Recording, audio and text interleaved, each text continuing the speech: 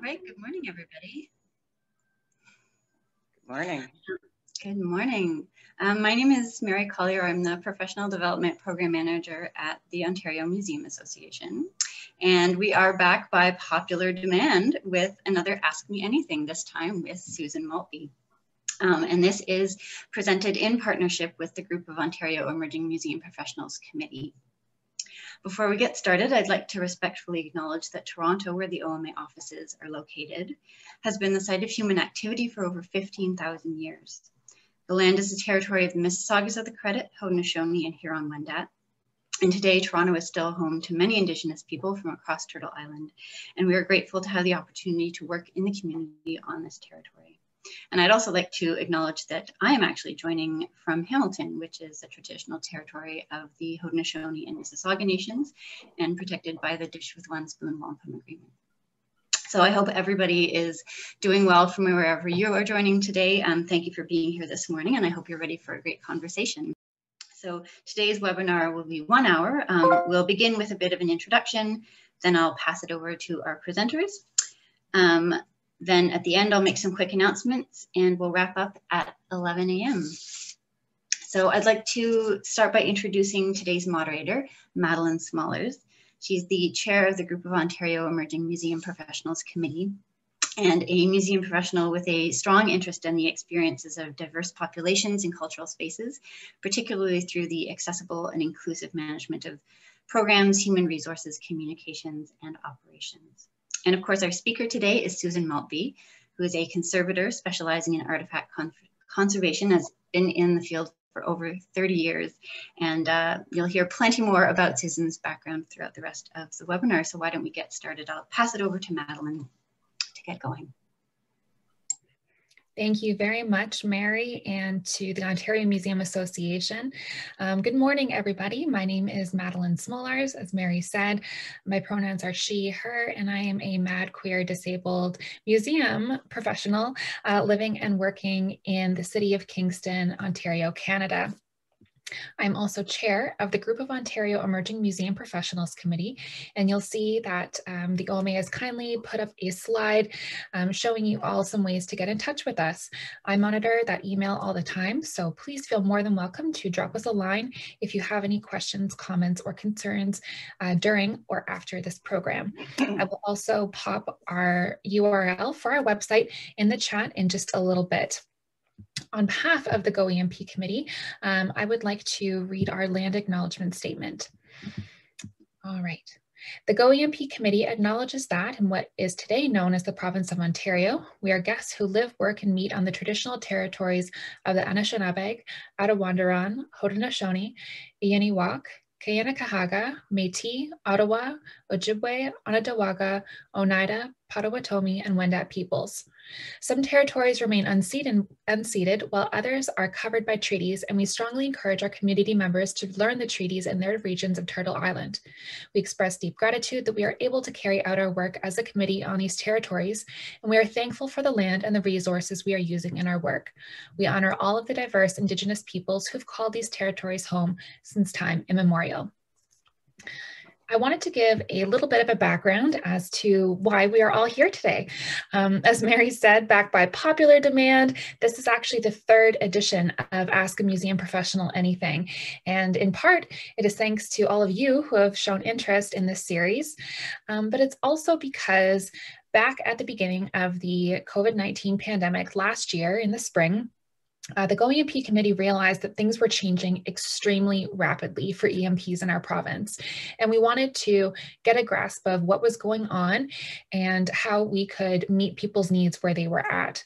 So we did do a COVID-19 survey, and we had over 100 respondents, which was fantastic. If some of you are in the audience, thank you so much, because that data has proved invaluable. From that data, we were able to determine that we definitely needed to offer some more professional development programs. And that is one of the reasons why this AMA series is happening today. The first one took place in July with Sarah Beam Borg, the second in September with Irene Chalmers, and then now this year, the first one of this year, and perhaps not the last. I don't know if someone will come out of the woodwork to say that they want to participate for number 4. Please feel free to let me know. But this is the first happening this year and the third edition of this series overall. The Ontario Museum Association has been an incredible partner for the GOEMP committee for a long time, but we're especially thankful for their support of the series because they offer so much help and a great way for us to connect with you all and to connect you all to wonderful people such as Susan Maltby, who I'm very grateful for reaching out to me and saying that she wanted to participate and for being here today, making herself available. All right, great, thanks. Well, good morning to all, and I'll just get started then. Okay, so how did I get into conservation? When I was in my last year of high school, I really didn't know what I wanted to do. I liked the sciences, I liked history, I liked archaeology. And what I ended up doing was talking to a guidance counselor at the University of Toronto. And he said,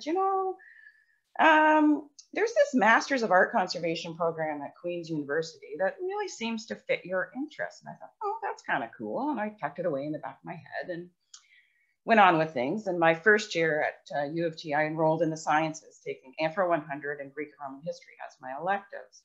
The summer after my first year, I did an archaeology field course in Israel. I realized then that what I really loved was archaeology, and I loved being in the field. So I decided I didn't want to be a chemist, a mathematician, or a biologist. So I switched to anthropology, archaeology. I also realized that there were only a few ways that one could get into the field, i.e. doing field work. One route was to get a PhD, find a teaching job, get grants, and go in the field. The other was to be a specialist, whether it was a specialist in ceramics, lithics, geology, conservation. But there always seemed to be spots for specialists on excavations. So I decided I was going to become an archaeological conservator. In addition to working in Israel, I did 2 field seasons in Egypt. And this is a very old image of me at Karnak in Upper Egypt. Sadly, our site that I worked on was not half as interesting as this. I also did a survey season in Cyprus. So after I graduated, I did my master's in art conservation at Queen's, specializing in artifacts. And when I graduated, there were no jobs. And sadly, things have not changed much since then. I was fortunate to be hired as an intern by the Canadian Conservation Institute in Ottawa for their mobile lab program. The mobile lab program brought preventive conservation to small community museums across Canada. We drove around in the mobile lab, which you see here. The van was kitted out as a mini conservation lab on wheels. Frankly, from my time out on the road, we never actually used it to do treatments. Anything we did in the museum. We just used it to store stuff. Prior to going out in the lab, we were given several days training in each of the labs at CCI. So we spent a few days in textiles, furniture, paper, archaeology, ethnology. The skills that I learned during that training, for example, making boxes and storage mounts for objects, are skills that I use to this day. As an intern, I traveled with a senior conservator for 3 weeks at a time. As an intern, and we would fly into the airport closest to our first stop, pick up the van, and then we would work through the planned visits, spending on average 2 days in each of the museums. And then we'd leave the van at another airport for the next team to pick up when they flew in. Back in Ottawa, we would write up a report for each museum we visited, outlining our findings and recommendations, essentially a consultant's report. We did 2 trips per summer. I really loved the mobile lab. It cemented my commitment to preventive conservation, and I also learned how to do a lot with very little money, which has put me in good stead, as museums often have little money for preservation. When we interns were not on the road, we were all assigned to a specific lab. I was in ethnology, where I dealt with First Nations and Inuit material primarily, but I also treated a pair of severely degraded rubber bathing shoes, a NASA spacesuit, Egyptian cartonnage, and I co-developed and delivered a seminar opening and closing a seasonal museum. After 2 years, the mobile lab program ended, and I was fortunate to be offered a 2-year term position, filling in for a colleague who took leave to work in Hawaii. A term, as the name implies, is finite, in my case, 2 years. After that time, I would be out of a job. So my husband and I made a deal. The first one to get the first real job would be where we'd end up. He got the real job in Toronto, so that was where we ultimately settled. I considered it a real privilege to have spent almost 4 years at CCI. As it is a conservation research institute, I was able to work with some really interesting conservators and conservation scientists and take time to develop complex treatments that only rarely one has time to do elsewhere.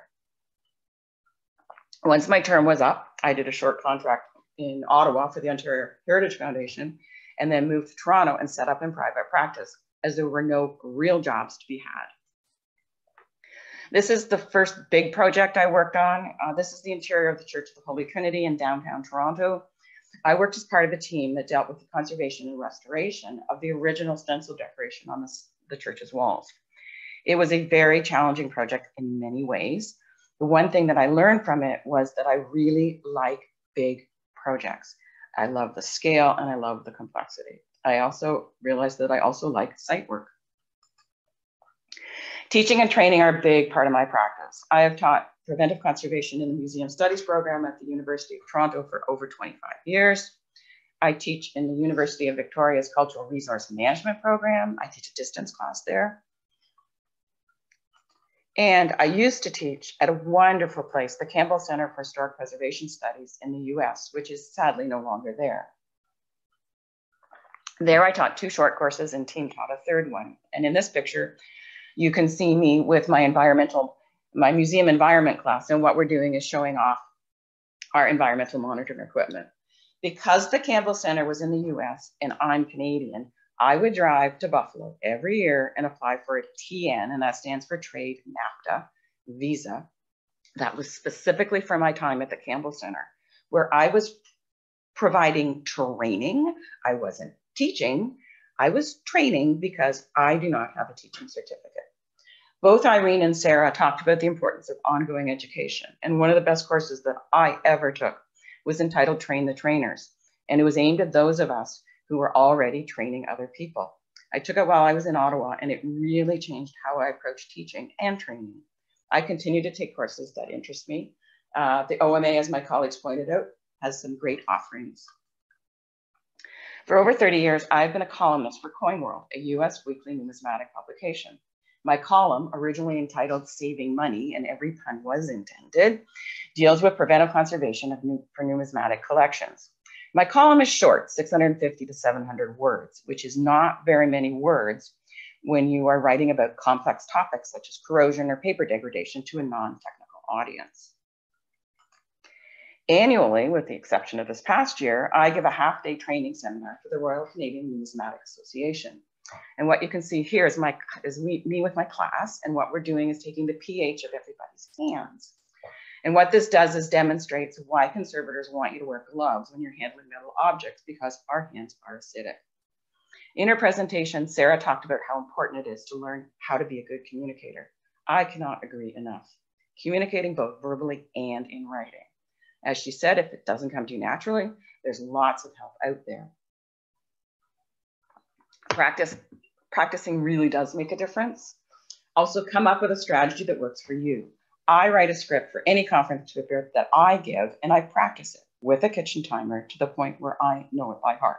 Actually, to the point where I can hardly stand it. Using a timer is a good way to keep your talk on time. As a conservator, my ultimate client is the object.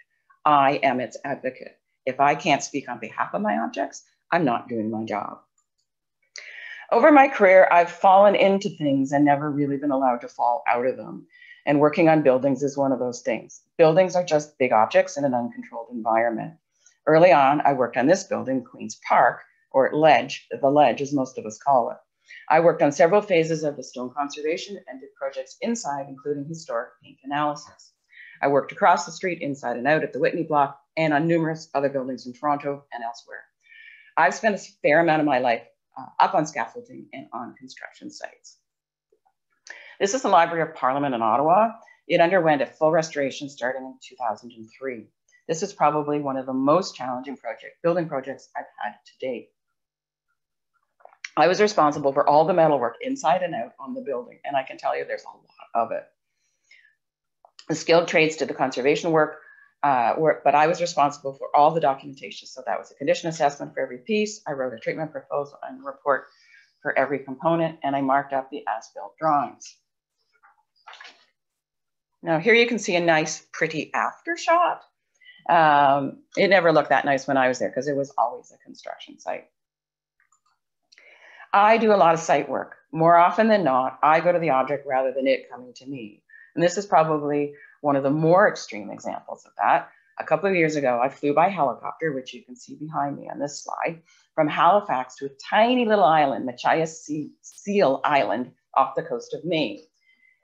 Here we are refueling on Grand Manan on the way back. I was part of a team dealing with the preservation of this historic lighthouse. I worked with engineers and architects. I was responsible for carrying out a condition assessment of all the metalwork in the interior of the lantern. And the lantern is the bit at the top of the lighthouse. It's where the light is. I had 2 hours from touchdown to takeoff on the island to do my work. And that was the pilot's orders.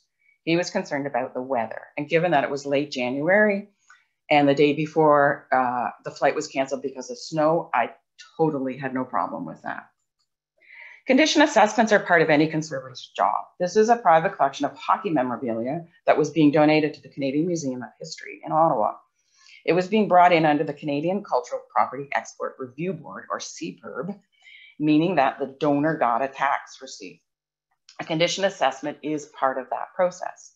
Since the collector and his collection were in Toronto, I was hired by the museum to deal with the objects and a paper conservator with the paper-based objects. It was a big, challenging job. There was a lot of stuff and much of it was pretty inaccessible. I write a lot of reports. The mobile lab experience actually really did pay off. I always tell my students that if you don't like writing term papers, don't become a consultant. A few years ago, I did the study for the Hart House at the University of Toronto, looking at the preservation of its extensive art collection that is housed inside and outside the building.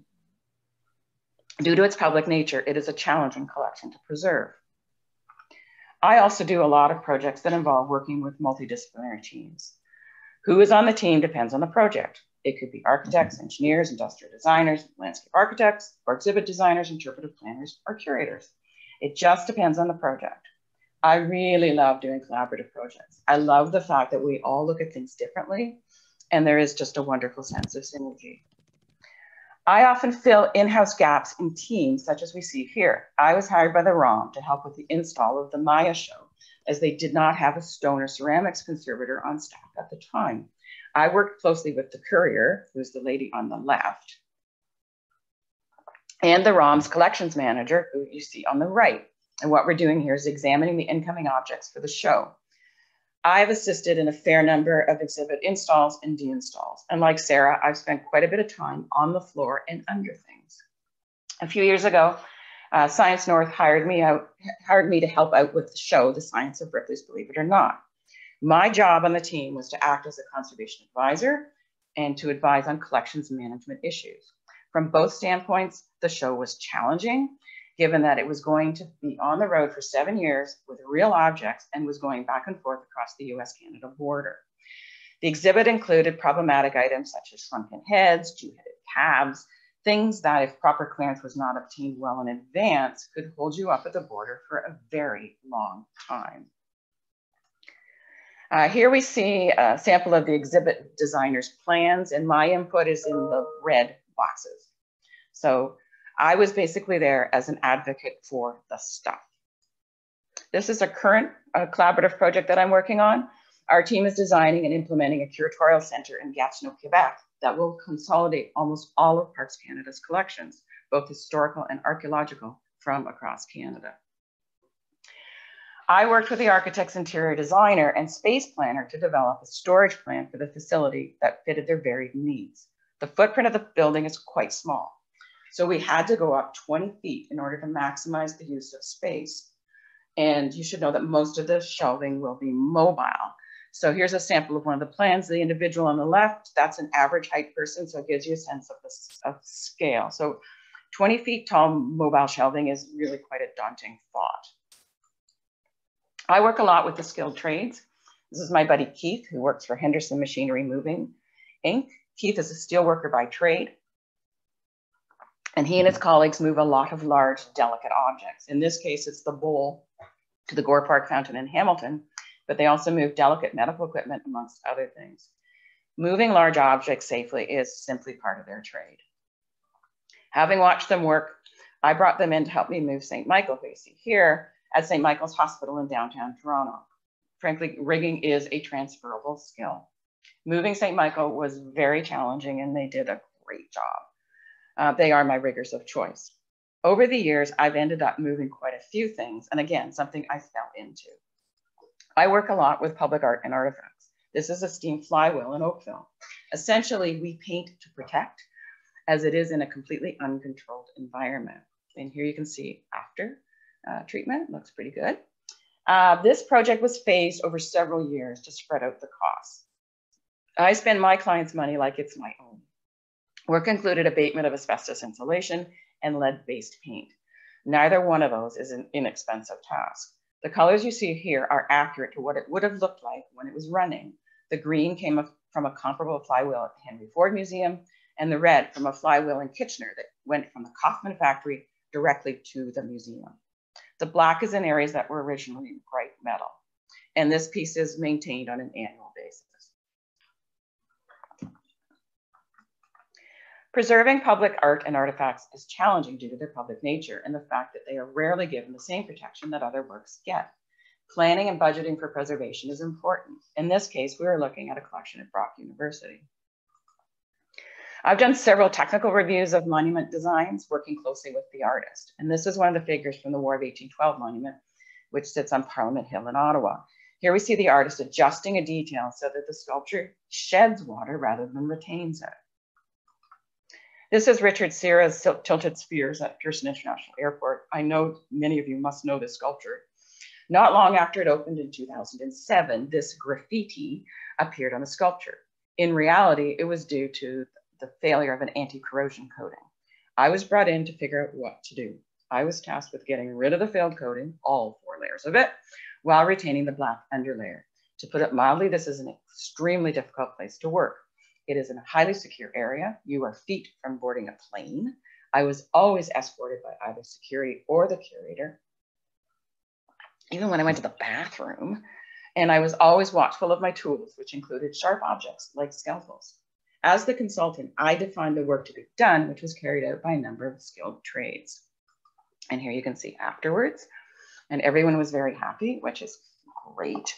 If anyone is interested in knowing more details about this project, I gave a paper on this a couple of years ago and would be happy to share the preprint. If public art and artifacts are maintained regularly, there should be no need for costly interventive treatments. Maintenance for things like this 15-foot high sculpture at Brock University is pretty simple. It's essentially a wash and a wax. It's like a car. If not maintained, you'll end up having to do an interventive treatment such as we see going on here.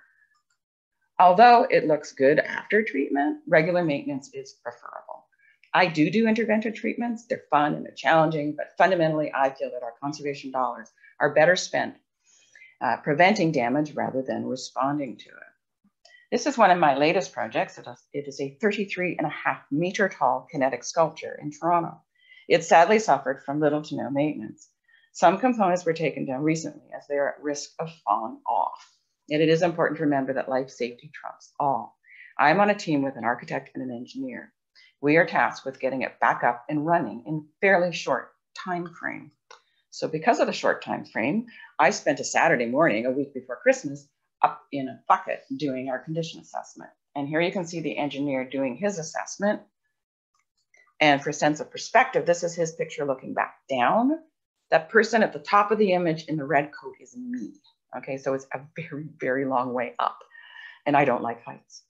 Although I don't need it very often, my working at height certificate is something that I keep up to date because a lift is often the most effective way to do an assessment. I've done quite a bit of work over the years with historic cemeteries, and this is probably one of the more memorable and challenging cemeteries. It's an Irish Catholic cemetery, formerly on the grounds of Pearson Airport. It had to be completely moved, including the people buried there, so they could put in a de-icing facility. For this project, I worked with a large archaeological firm. It was my job to get the monuments moved off to the side for repair so the archaeologists could excavate below and exhume the remains. The move and repairs were done by skilled masons. Here we are on move day, going from the airport to a local cemetery where the remains were to be reburied and the monuments re-erected, if at all possible. The gentleman on the left was my move consultant, stone carver by trade and stone conservator. I essentially apprenticed with him. Most of what I know about stone, I learned from him, not in school. Now, here's a fun fact, folks. Did you know that you need to call air traffic control when you put up a crane at an airport? I didn't, and I do now, and man, did we get reamed out, rightfully so. Okay, finally, is private practice for you? Some of you may be thinking there aren't a lot of jobs. Do I go into private practice? I honestly didn't know if it would suit me until I did it. Turns out I love it.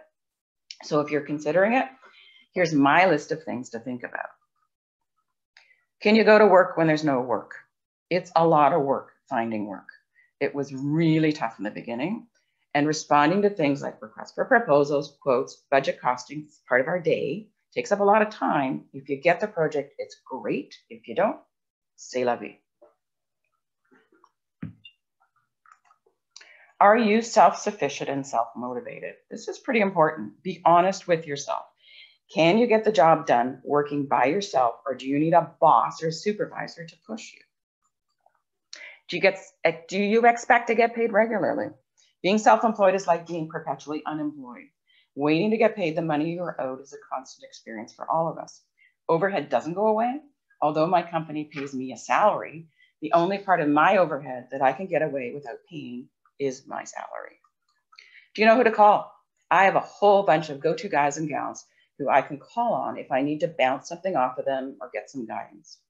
Having a good network is important when you work by yourself. My company is Maltby Associates, Inc. for a reason. I have a number of trusted associates who I work with and call on for projects on a case-by-case basis. I've discovered over the years that I'm a good matchmaker, not romantically, but in terms of putting teams together, which turns out to be a good thing as I do a fair amount of project management. Finally, can you think outside the box? I think this is kind of key. I think you need to be able to do this. Certainly most of what I deal with today as a conservator, I didn't learn in school. School was just the beginning of my education. And thank you. And if anyone would like to be, I know Madeline, you will share my email address, but if anyone would like to be in touch, I'd be happy to correspond. All right. Now we've already received a question in the chat, and then of course we had some pre-submitted ones. So let's get going with this conversation. Now, first, I thought it might be helpful to talk about some specific questions that we've received about your work as a conservator, Sue. Right. And somebody was wondering, what has been one of the most challenging conservation projects you've worked on, big or small? And it can certainly be something you've already addressed in your excellent presentation. Yeah, well, Library of Parliament was very big, very many layers. It was a 3 to 4 year project, so definitely that. And the Church of the Holy Trinity was also very challenging. Lots of clients at the table. Yeah. Yes, and I'm sure a lot of different stakeholders as well. Yes. And you're trying to make sure that all of your contractors and all of your tradespeople are happy, let alone all of the different stakeholders who have concerns around this. Yeah, well, in Church of Holy Trinity, it was just us conservators up on but we had there were lots of stakeholders who had a vested interest in what happened in the project. So it was interesting. Yeah, I can imagine. My goodness. Now, this other question, with respect to specific questions about your career, is more timely. Of course, it wouldn't be, the pandemic if we didn't have a question about the pandemic. Yeah. So somebody was wondering how your work has changed, if at all, due to the COVID-19 pandemic. Good question. Probably not a lot. I mean, as a conservator, I'm no stranger to PPE. So like everyone else, we try and follow all the rules, etc. I guess the one thing is, certainly now that we're in lockdown, certain meetings have been postponed, and there's more things happening on Zoom than are face-to-face, which unfortunately face-to-face is more effective, but it's what we're dealt. So probably not a whole lot different than other people. Yes, a lot of people who used to be in person are certainly working from home now, yeah. or their employment situation has changed. And exactly. It's would you say, as someone who does a lot of course, like consulting work, and you have your own business now, that you've been able to keep up this pretty much the same amount of work? Yeah, I mean, some things sort of fell off the cliff. Other things were postponed, but things that I had no idea might come along came along. So in general, yeah, I'm doing pretty well and I'm quite busy, but I think part of that has to do with I've been in practice for a while. People know me. So it's clients that I have or people I've worked on teams with call me and say, we've got this project. We have this 33.5 meter tall sculpture. You want to help us? So yeah, I think that certainly has been helpful. Yeah. Yeah, those repeat customers and word of mouth. Oh, yeah. Yep. Always good. Excellent. Good. A couple of people had some specific questions about like very particular concerns. And Okay. I love this one question because when I first sent it to you, you said that you could, speak for hours on it or even write a book on it. But if you could give a couple minutes answer, the question is, what can be done with plastics that get sticky over time? I know this is a very niche question, but what happens with plastics as they degrade over time, and what can you do to help them as they degrade? Okay, yeah, you're right. This could be a whole seminar. But this is one of those it depends answers, right? It depends on what kind of plastic it is. Why is it sticky? Is it sticky or is it greasy? What kind of environment is it in? The reality is the majority of them are not particularly stable. And we know by changing their environment, giving them a lower relative humidity, lower temperature, they last longer, but they don't last forever. So that's about the person, whoever asked that question, they can contact me offline because we could go on for a very long time.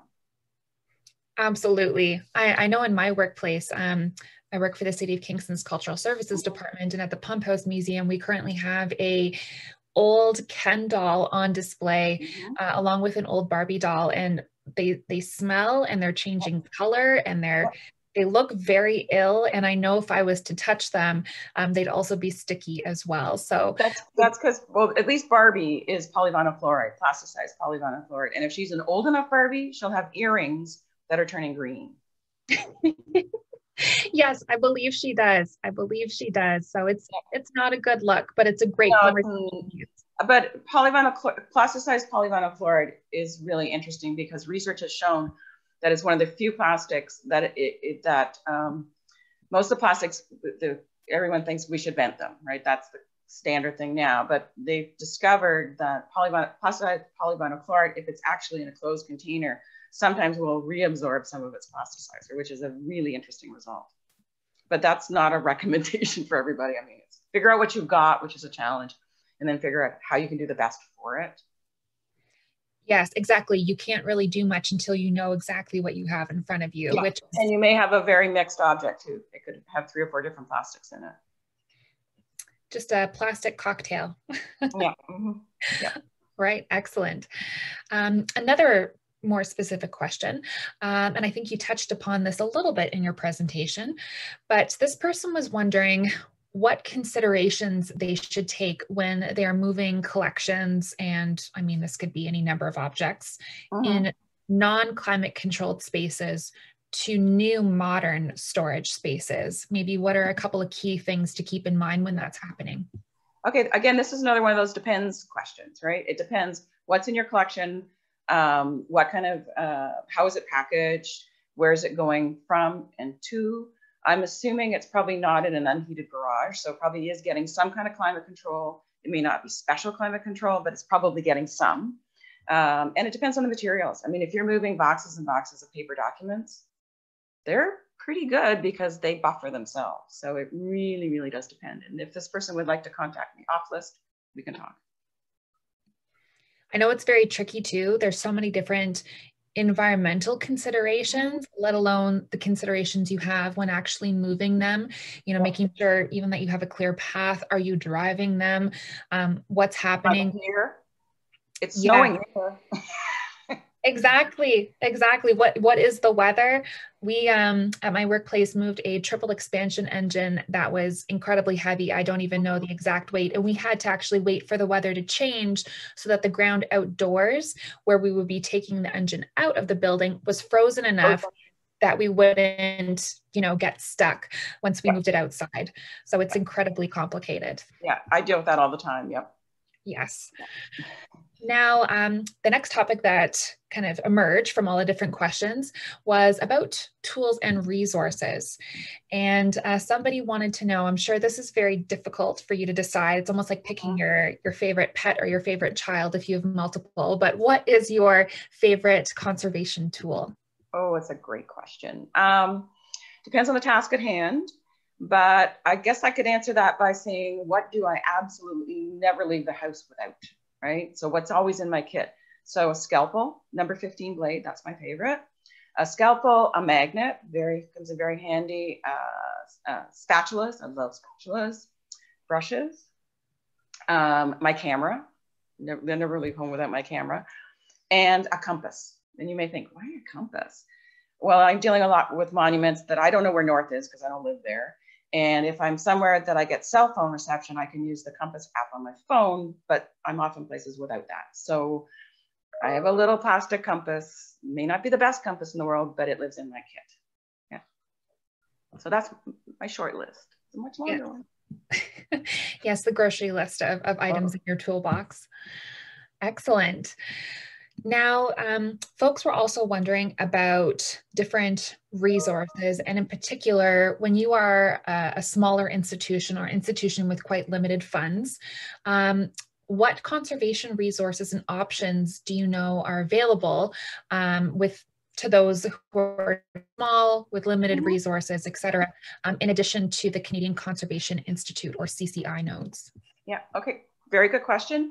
Thankfully, there's fantastic stuff out there now, and the majority of it is free.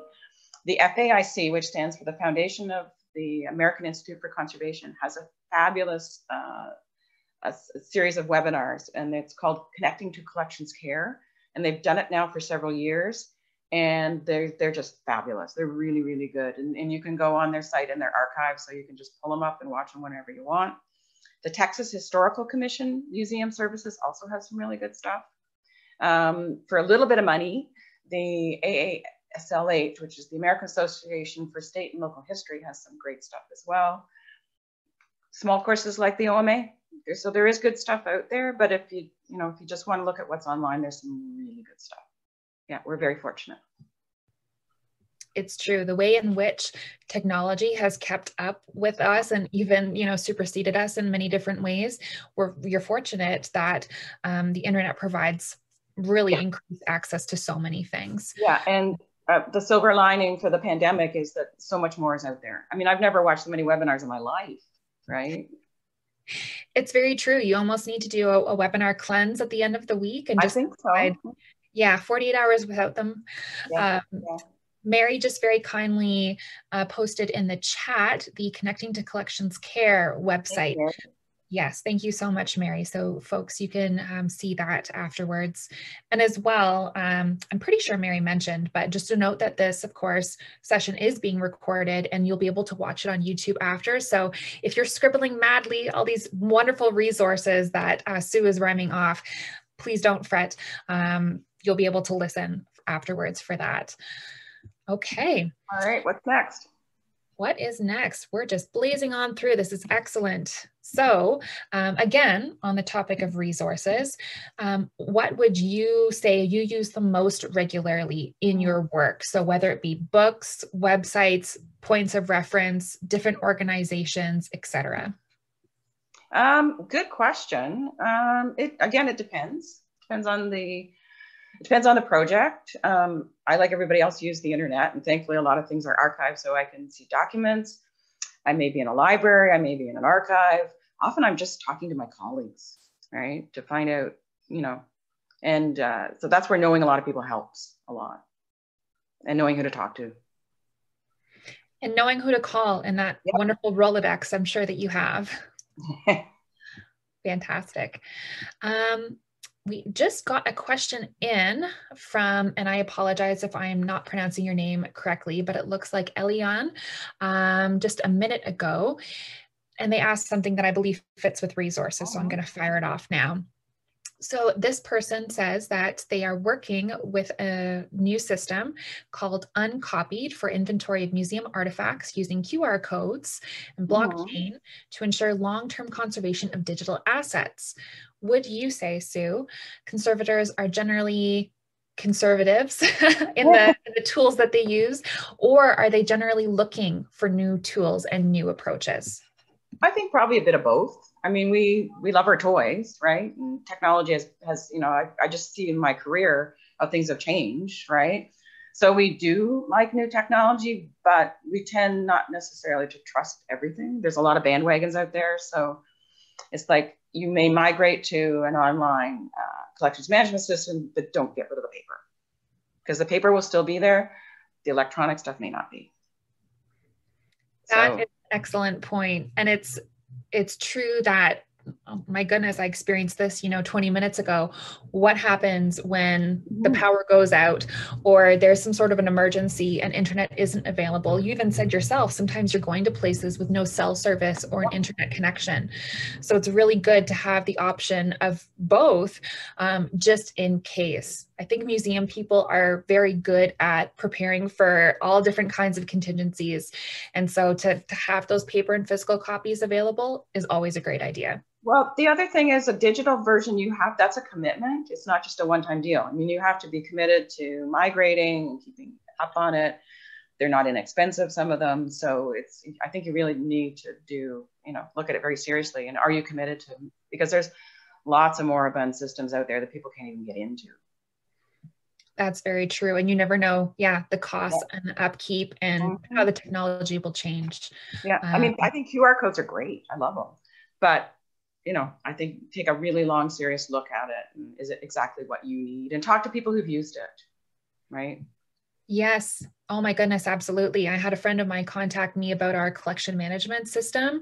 We're currently using Proficio, and she was interviewing a whole bunch of folks before actually purchasing it, because it's true. You got to talk to those on the ground using it to understand all the quirks and all the benefits before you actually put your money towards it. Yeah. And ask them about the after purchase support, right? Because people are always willing to sell you something, but are they there when you can't figure out how to do something? It's true. You can be a good salesperson, but can you be a good help on the line when things are going sideways? Yeah. And do you understand that people not necessarily understanding the system, that to you is like breathing? Definitely. It's got to be user-friendly. Yes. Yeah. Wonderful. I believe Elion has typed, thanks for this nice answer. So wonderful. You're welcome. I believe they're happy. Good. Okay. Now we are in kind of the last quarter of our time, and I have some general industry questions and requests for tips from you as we head into the last portion, which is hard to believe. I did tell you this would fly through, and it really does go by. Now, this person is asking, do you have any advice for those who have been in the industry, conservation industry, working with collections for 10 years or more and are still struggling to find work sometimes? Well, that's a harder one to answer. And maybe that person should just contact me offline and we can discuss, because fresh out of school is one thing, but if you've been out working, family life, whatever, there may be a lot of other things. So if that person wants to contact me directly, I'd be happy to speak with that person. It's very true that it depends on each person, and where you are, your mobility. Yes, exactly, where they're working, where they're located. Ontario is a big place. It is. And hey, they may have asked that question from outside of Ontario. I have no idea. Yeah. Now, this is a person, Shada, who asked this earlier in the conversation, and this kind of jives with the question that I just asked, but is a little bit different. Now she's asking what you might, Sue, suggest to conservators who have fallen out of the field a little bit, but are trying to get back in. So she says she's trying to balance a full-time paying job with some volunteer work, I think, to kind of beef up her resume and beef up her portfolio a bit when it comes to conservation. But she's finding it challenging because, of course, your place of employment, the hours and demands often conflict with the volunteer agencies? Yeah. It's hard. It's not easy. I would say talk to everybody you can. Talk to people who are out there working in the field. And having a full-time job is a full-time job. So it's difficult. But certainly when I came back to Toronto, I had not lived here for 6 years. So I knew who to call across Canada, but I didn't really know what was happening in Toronto. And Toronto is a very dynamic place. I sent out 1 million letters and only heard from one person. Even though I've ended up working with some of those companies I sent letters to, I got involved in, I was on a board of what was called then the Canadian Association of Professional Heritage Consultants. So actually get involved with people that you may end up working with. And I did. So that turned to be a really good experience because I now know what it's like to be on a board, and many of us end up working for boards. But also the people I met on that board, we worked together. So that was a really good experience for me. Absolutely. But just go out and talk to people. You know, people are pretty generous with their time. It's true. And often, I mean, folks like you have such a wealth of experience that they can speak to many different things. And the more people you talk to, the more your eyes may be open to different things and the different perspectives you'll be able to encounter. Yeah. And it's all about transferable skills too, right? Just, you know, your day job may not be conservation, but think about how you could transfer that to conservation or preservation. Yes, very good point. Thank you. All right, I just got another question live. So I'm just gonna make sure that I fit it in. Actually, why not ask it right now? This person was wondering, or they're stating first, that it sounds like travel has been a little bit of part of your experience. And would you say it's been crucial to be able to move around and have the ability to travel for work? Yes. Yeah, particularly since I go to objects, they don't come, Lighthouse isn't coming to me. So yeah, if I didn't have a driver's license, I'd kind of be up Caca Creek. So yeah, being able to travel is important. Yeah. Yes, definitely. And I happen to like to travel. So, but traveling for work is work. So it's not glamorous, believe me. Yeah. Yes, and I think it's a good thing to think about just the administrative aspects of what travel could look like. Like, is that included in your fee? Are you able to negotiate that with different clients that you're working for? So it is something that is required for so many different objects and locations, because as you say, they don't come to you. Well, if I'm doing an assessment of a collection, like I did a few years ago in Jordan, I have to fly to Jordan, and that's Jordan in the Middle East, not in Ontario. When I'm quoting, coming up with what I call a guesstimate, because it is always a guess, I include my travel time because I'm not doing anything else. It's like, you know, so that my time is my time. Yeah, exactly. It's not like you can, you know, really work in a very fulsome way on something else as you're flying to Jordan. You can't really split up your time that way. No. Yeah, absolutely. Thank you. So this is a great kind of broader question. Someone is wondering, what is something that you wish more non-conservators knew? And I'm not a conservator myself. So this might as well have been asked by me. So in other words, what is a common mistake that a lot of museum professionals make when it comes to conservation? Okay, great question. First of all, I am a conservator. I am not a conservationist. Okay. I like trees a lot, but I'm not a conservationist. So I am a conservator. Secondly, as a conservator, ethically, I cannot value a work. I cannot do an appraisal of a value of the work. I can tell you what its condition is, how much it would cost to repair it, but I cannot give you a value, right? The other thing is if you're going to bring us into a project, do it as early as possible, right? We would rather be part of the team from the beginning and try and mitigate potential problems rather than have to respond to them. So, and we're not just the person that says no, right? I mean, when I'm on a multidisciplinary team, I always couch my comments in terms of from a conservation standpoint, right? The curator has the curatorials, everybody has their own standpoint. So yeah. But I think I have a great job. I get to touch things, right? Really cool stuff. Yeah, you get to touch the things that other people don't and get to see things that other people don't. Absolutely. Donald just asked a great question. Again, a little bit more about general advice for the sector.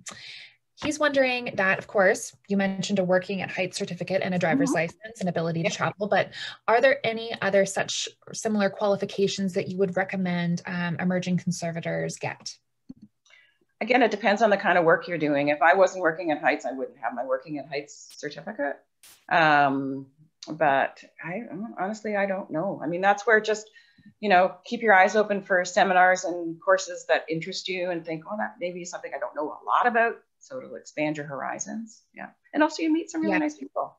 Yeah. Yes, definitely. And I think also it's a great opportunity to review like what your limitations are as a person. You said that you're not super comfortable with heights, but is it like extremely limiting? Are you paralyzed with fear? Like that's something that you really need to do, right? So if someone has an immense fear of something or has some sort of limitation, that is something to think about when you go into. I mean, I don't like heights, but if I feel safe, I'm fine, right? I mean, I work on scaffolding, and as long as the scaffolding is good and decent, I'm fine. When I'm up in the bucket, I'm tethered to the bucket. So, and the guy that drove us was really good. So it's like if you have a really good driver, it's way better because they know that you're maybe not as comfortable as they are. But yeah. Yes, and that's the only way to do it. That's the only way to do the assessment, right? Exactly, and you got to trust the people that you're working with too. So it's great to build that network. Yeah, but for that project, the architect who's the lead consultant hired a company to bring in their guy and the lift, because although the engineer on the team can drive lifts, he said it's out of his comfort area, which is fine. I think really we need to figure out what we're good at, what we're not good at, what we're comfortable and not comfortable. Exactly, especially when other people's safety is at stake. You have to be able to set those limitations and abide by them. Yes.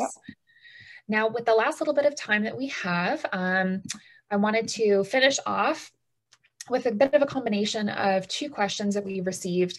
One in this conversation, actually, as we've been talking, Laura Jacobs submitted it, along with one that we received through our Google form. Okay. Now, Laura is wondering whether you have any advice for current art conservation students looking for internships in this pandemic. I know. And the secondary part of this is essentially, what advice do you have for those looking for internships and those who are just, starting to graduate from museum studies programs about to make their start? What would you say to them right now? Well, it is hard. I mean, it's difficult, and the internships are so important. And there are internships out there. I'm seeing postings, and some of them are virtual, but some of them are face-to-face. And just I did 2 internships in my training. The first summer I went to Dawson City in the Yukon. The second summer I was in Washington, D.C. at the Smithsonian. And that one was very much on purpose because my husband's American, and there was a very good chance we'd end up in the U.S. So I had a fabulous time there, but I also got to meet American colleagues, some of whom are still my friends. So, you may want to be strategic in that respect. I knew I wanted to go to the States just because I wanted to have some American experience. I also wanted to go to the Smithsonian because I wanted to deal with ethnographic collections, and they had a fabulous collection. So follow your passion too.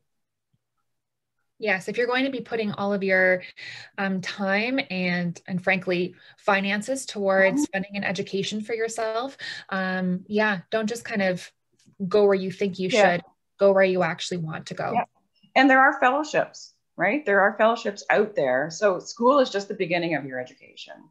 And if you can, take a year out, go somewhere for a fellowship, that's great experience. And fellowships get paid. Yes. And there are paid internships out there. They're becoming more and more, which is great. Yes. And I think that it always never hurts to ask too, if there's some sort of stipend, if it is an unpaid internship. And I think just in general, asking. I think, my current workplace, for example, in the past has not openly advertised conservation internships, but if we've been approached by a Queen's University student in the art conservation program and said, hey, I'm actually wondering if I can come in and shadow your curator and conservator for a week, would that be okay? And that turned into a full-fledged internship a couple of years ago. So don't be afraid to put yourself out there, and people are very willing to help often. And certainly don't be afraid to ask. I mean, they may say no, but they may say yes, right? So yeah, definitely don't be afraid to ask. And, information interviews, those are good things. Definitely. Just a half hour, prepare some questions in advance. And send them to the person in advance so they know what you're going to ask. So people are quite generous. So that's certainly the way I would look at it. Yes, definitely. Fantastic. Well, I believe that brings us to the end of our questions. And I know we have about 3 minutes left on my clock. So I know Mary has some closing things that she would like to say, but on behalf of the GOEMP committee and myself included, I am so grateful to you, Sue, and the OMA and everybody who has attended today's presentation. This has been such a joy despite the hair-raising internet issues I had at the beginning there. Thank you all so very much. I'll very quickly put our URL and email in the chat. And if you do want Sue's information afterwards, please feel free to get in touch with me if you missed her email earlier, and I'd be happy to facilitate that. Okay, great. Thank you. Thank you. Over to Mary. Over to Mary. Wonderful. Well, I want to echo those thanks to you, Madeline, and to the group of emerging Ontario emerging museum professionals, and of course Susan for sharing this conversation with us. I think it's always just so wonderful to have these really frank conversations about the realities of careers in the field. So we have certainly enjoyed this series so far, and hope it'll continue. And yes, thank you everybody for joining today, for submitting your questions, and for being such active participants as well. And so before we go, I can see on the screen right now sort of what's coming up next with the OMA. We have continuing on the theme of conservation, we have a CCI online workshop starting next week that still has some room in it. So an introduction to identification and care of photographic materials. So check out the calendar on our website to find out more information about that. And I just also wanted to mention that if you missed either of the two previous Ask Me Anythings, they are on our YouTube page, and I'm just going to pop those into the chat so you can access them with Sarah Beamborg and Irene Chalmers. So another couple of great conversations with some fantastic and fascinating people. Excuse me. And yeah, just to give a bit of a plug for the OMA, we've been offering our webinars this year free of charge and as a service to the community during some very difficult times. So if you're able, there are some ways that you can support the OMA. If you're already a member, please renew your membership when you get that notification in your email. If you're not a member, consider becoming one, either as an institution or an individual. You can find information about our member categories on our website. And or consider making a donation to the OMA through our website or our Canada Helps page. So your support and your participation at events like this is really what makes our sector stronger, and we appreciate each and every one of you. So our final slide has the OMA's homepage.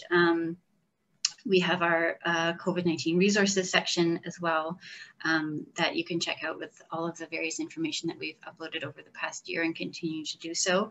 And of course, please do stay in touch with the OMA, with the GOEMP committee. They are a fantastic community to get plugged into, so I would really recommend seeking them out online.